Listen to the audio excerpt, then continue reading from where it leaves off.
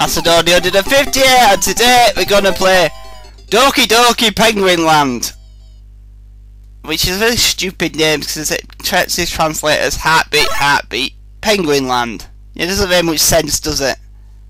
Oh, that's one stupid looking polar bear. Right, so let's start this again.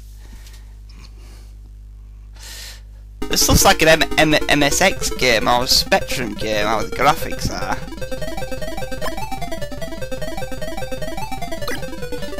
Right, so yeah, I'm a penguin, and what do I have to do?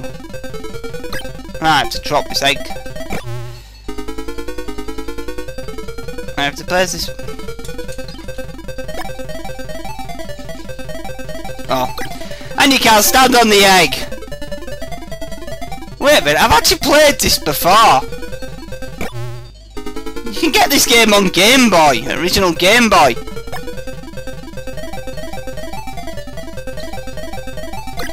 Ah, crap. You can't, yeah, this game's on original Game Boy. I thought it was so weird seeing a game on Game Boy actually by Sega. I think it's pretty much the only Game Boy game with Sega's name in it.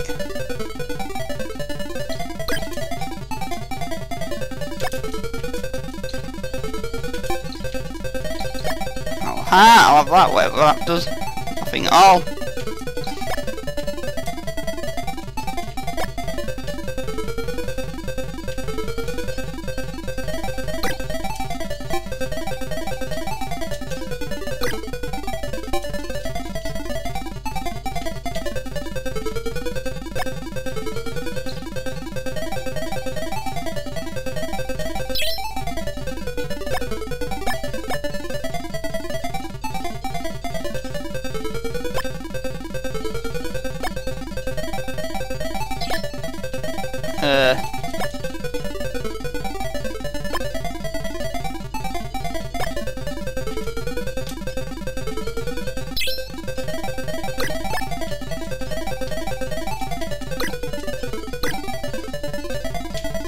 Jump!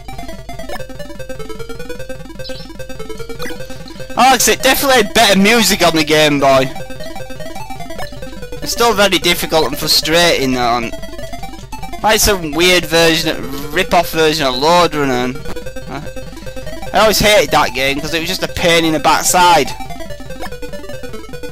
to get anywhere on.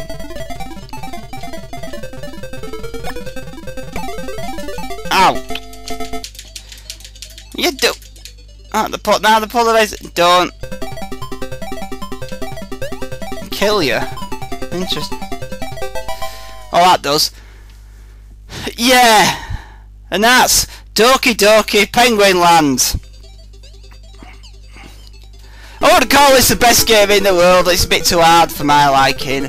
I remember the Game Boy version was pretty much stupidly difficult as well.